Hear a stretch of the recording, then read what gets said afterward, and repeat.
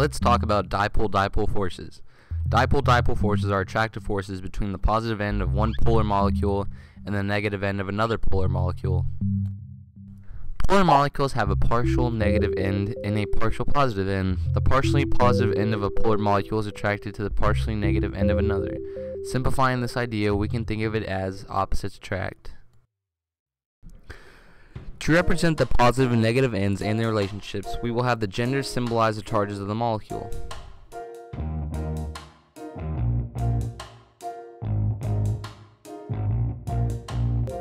Here we have two girls of the same charge fighting over a doll. Because of their inability to attract one another, the doll goes flying into the fireplace, thus causing carbon monoxide to release into the room. Carbon monoxide is a simple structure with a positive and negative end that results in a zigzag-like pattern.